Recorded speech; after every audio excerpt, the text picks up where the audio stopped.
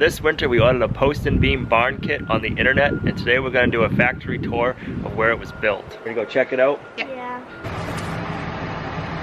Hey Al. Nice to meet you, Dom. I'm very excited to give you the tour. We're excited for the tour. Girls ready to learn? Yeah.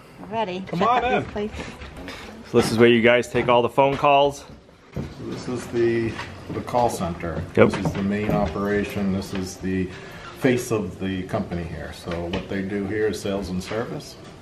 So when we are working on the phones here, this is where your calls are coming in.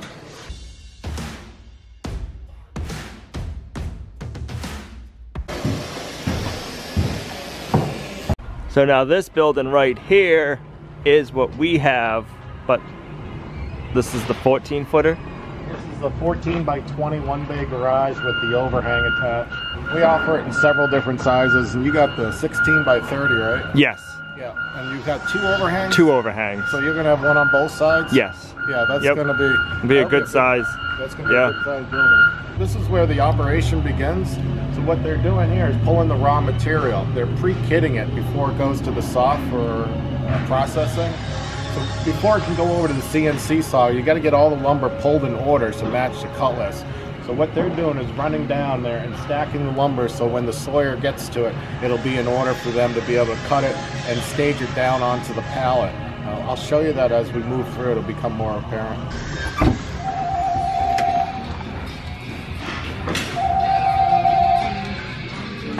This here is very important. This is the support section of the operation. So this is where everything begins. They pull the lumber, and then this guy's over here get the rest of the kit together. I'll show you where each one has the envelope and the color coding. And it tells you, it shows you exactly where they are on the production facility. So moving through, it tells you the job name. Ah, this is where they make the pallets. We use hardwood on the top, but everything else is just the hemlock. Gotcha. So everything that we put together here.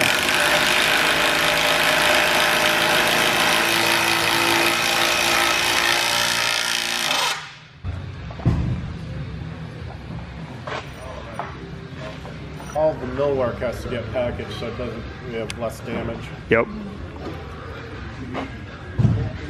This is the hardware room. Hardware room has all the fasteners, door latches, screws.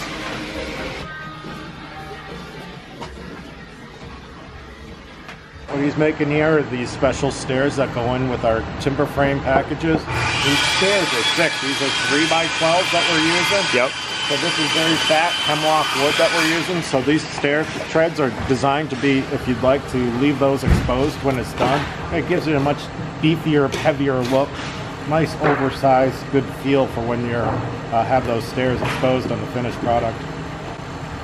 Now what are these ones for? Is this for a barn or a garage or? Yeah, our Vermont cabin. Vermont cabin. So those are the timber frame. That's where you have the 8x8s with the true mortise and tenon. And I'll show you that here as we're cutting them. Awesome. So you put your tin right in there and just snip it right off. I've never seen one of those before. It's like a big giant... You don't want to get caught in there. It's like a big giant paper cutter. That's it.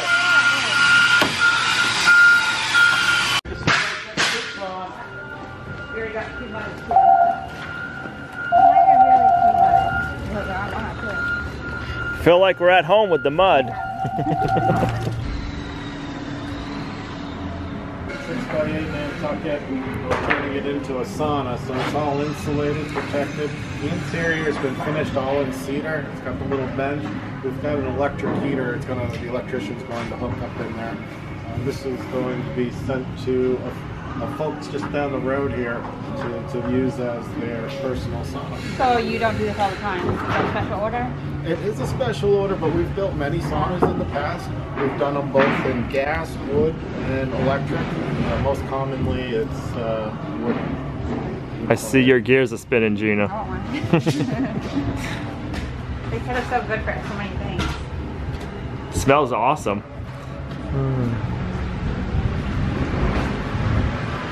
Now you're gonna want a sauna. So what you're looking at here is our Vermont cabin. It goes out with 8x8s. It's a very beefy look. so when you're finished, you can get a nice 6-inch wall and still have a nice exposed 1.5 inch or so of meat left over to see that from the inside. Now our Vermont cabin does go out with a true mortise and tenon, as you see here. So this is a tenon here, and a mortise would look something where it would be a pocket. You slip it in, it would get drilled and then pegged. We've got one on display we can show you. Awesome.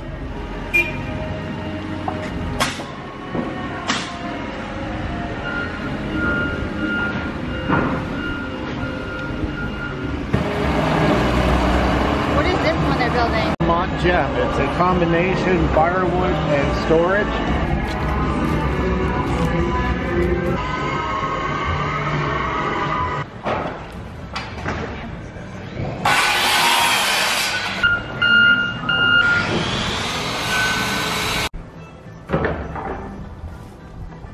These are our heavy timbers.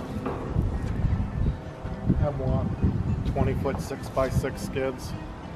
We got the 16-footers, 4x6s, and then we keep quite a bit of treated lumber on hand as well. So these would be like what the bigger houses or structures would get built on. Yeah, these are already been pre-cut at the angle, so Yep. they're ready to go. Okay. That sawdust would come up through a pipe here and feed into the sawdust house. That chamber there would keep... So where do you get all this lumber from? Well, there's a good chance that it might have come from your property, as it all comes local. We buy it from the lumber brokers. Yep. So we're never really quite sure where it comes from, but I can confirm that it came from here in the Northeast. Anywhere from New York all the way over to Maine. It comes in about a truck and a half, about every day and a half. Wow. The truck road. It's kind of neat to know that part of our wood from our land could be in the building that we're going to be building. Right here, this one right here could have been your tree on your property. That could have been some of the trees we had cut down. It's pretty wild to think, but awesome at the same time. We deal with a lot of the largest sawmills in New England.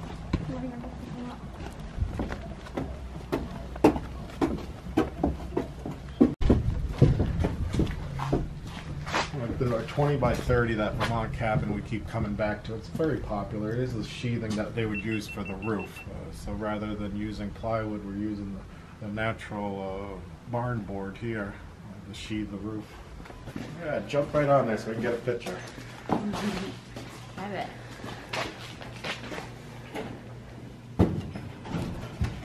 Does the horn work? Now I'm going to show you the cut room here. This is where we produce the kits. We have 2 lines, and each line is cutting kits here. The cubers, what they're doing is stacking and putting the labels on. This is with the end of the line. Come on up here and I'll show you the CNC. So this is where our kit came out of. You see the 2 screens? They're touch screen. So the sawyer is sitting here touching the screen to be able to follow that cut list. The raw material, which has already been pulled, pre-pulled, and brought over to it, and it's in order. So as he's putting the material up, he is processing it to meet the cut list here. Now the saw runs, it's an upcut saw, CNC, which means it's computer controlled. And what it does is it moves the stop. The stop is a tiger stop automatically, so there's no tape measure being used. So there's a lot less for human error. It's accurate within a 1/16 of an inch. The blade coming up out of here is a 24-inch blade that comes up out of the table here. This is the clamp that comes down and holds the lumber in place. Now the table spins. So this table inside here rotates to match the angle of whatever it is that you're cutting. It's set at a 90 now, but as soon as you hit a 45 or the pitch of the roof, it'll slide over here and go ahead and lock in. It only takes a moment to do as he sets up for his next cut.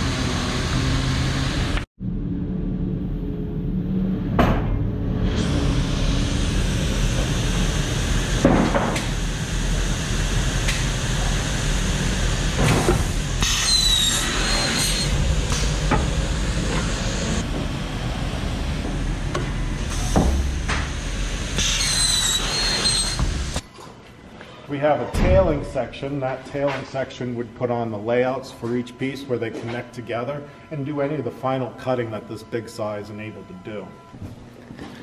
These are our rafter patterns here. We've got them all in steel. So it gives you, for every design, it'll give you the wall heights and pitch of the roof. And then you can just grab one of these and trace it out. We do board and batten. We cut our own battens here.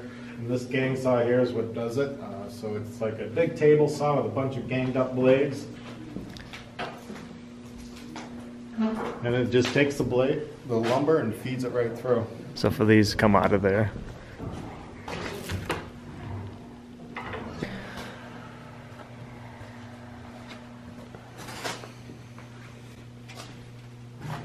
We have a large quality control setup. So there's several different checkpoints all the way through the operation. One of the quality controls is right at the end for the final inspection at the shipping station. I'll show you that.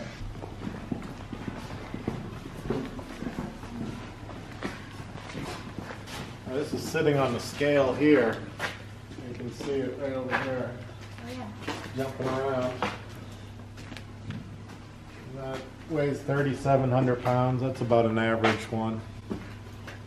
So what it is that we protect the top with a piece of layer of plastic, and then we're putting the netting on so the lumber can breathe. And so that'll be protected and set up so you're not losing any pieces during transportation.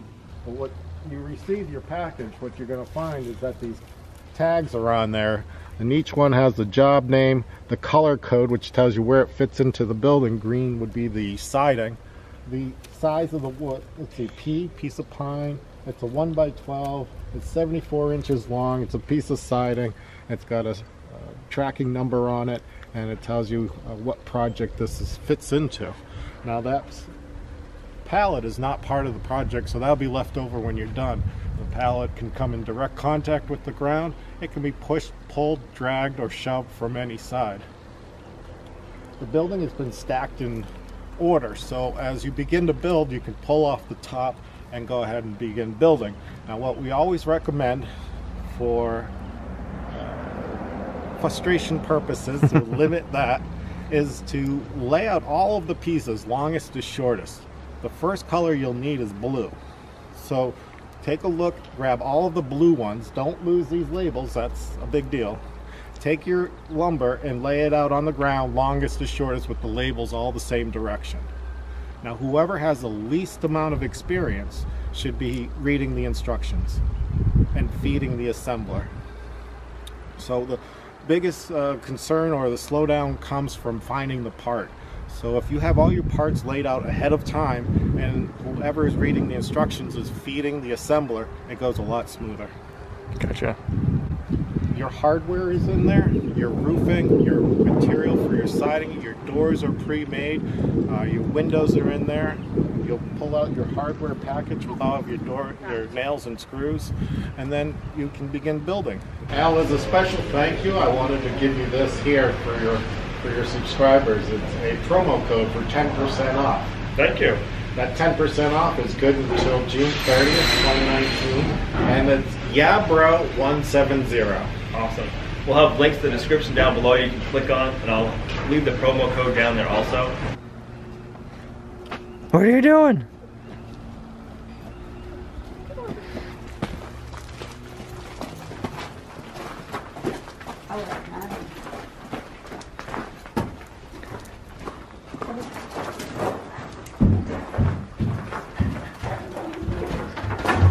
Tanner wants to go up. Yeah, go ahead.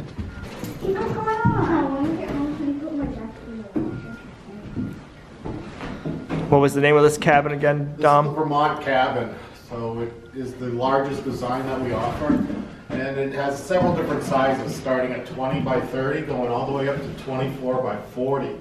We can easily get this over 2,000 square feet, adding some overhangs and some of the different options, such as these dormers that we have here. This is a shed dormer here that raises the roof, lets in a tremendous amount of light and space. So if you wanted to use this as an upstairs bedroom of sort, then that space would be allowed to do that.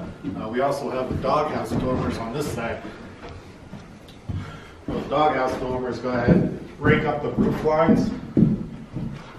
Again, letting in more light. Yeah.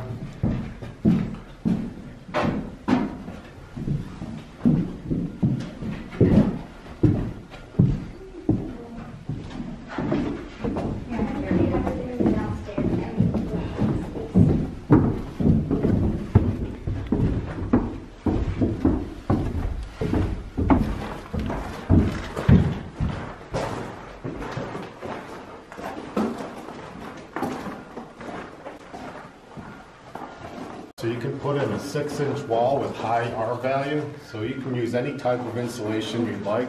You could even use something more alternative like cotton, wool, hemp.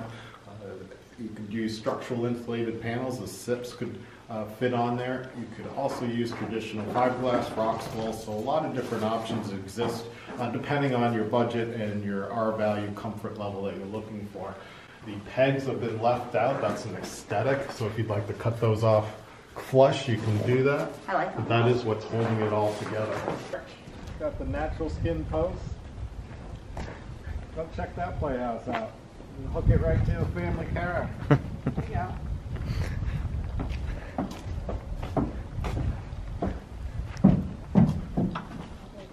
Craft room.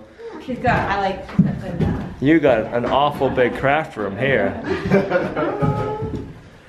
This is fully assembled, so we can bring it over to the road and set it on your property on a prepared site. Don't tell her that. craft room, very calm. Very nice.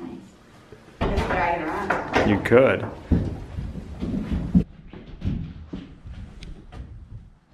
That's a barrel arch. And then we've also gone ahead and put the natural skin posts on. It gives it that nice earthy feel. Yeah, definitely. We actually do sell a lot of outhouses. This one is set up so it is just a storage shed. So if you'd like to put in a composting toilet, this would be a better choice. This one on this side is a functional one. So it's got the bench seat and a hopper. You can flip that lid right open if you'd like. And it's got a funnel. Oh, yep. So it sits over a hole.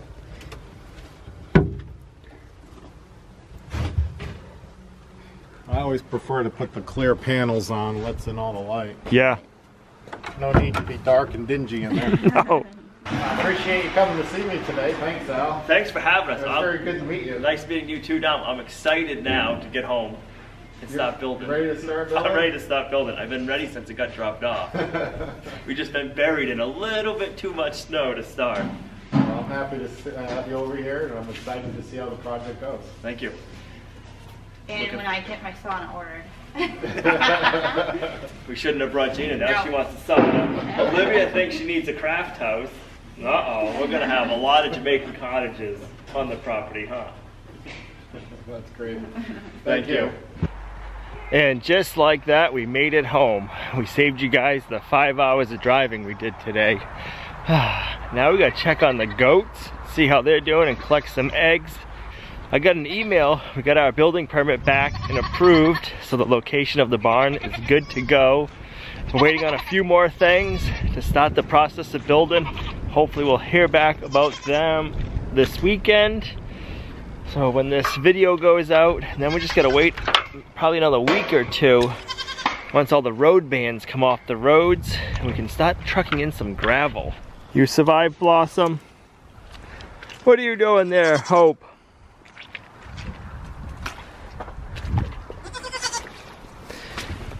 I didn't know if we'd come home to babies there, Willow. I was hoping we weren't. You didn't have your babies while we were gone, did you? That wasn't nice. That wasn't nice to Hope. Huh? What are you doing, huh? We're not gonna leave you back here, nope. We're just getting some hay.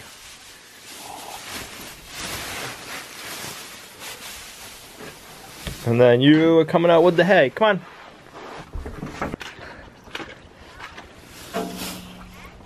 Oh, you girls survived good. Yes. Come on. We'll give you some more water.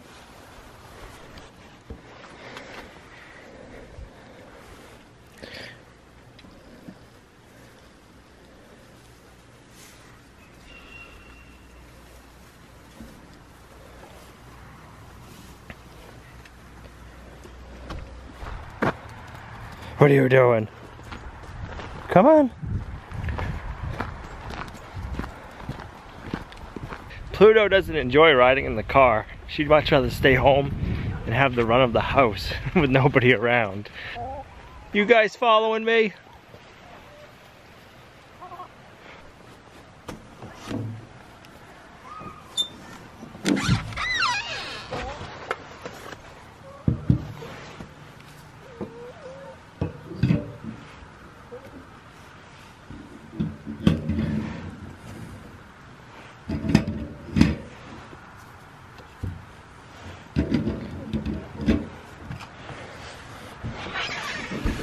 I hope you guys enjoyed the factory tour of Jamaica Cottages as much as we did. We had such a good time there. I wanted to thank Dom, the owner of Jamaica Cottages. Thank you, Dom, for letting us come over and doing the tour.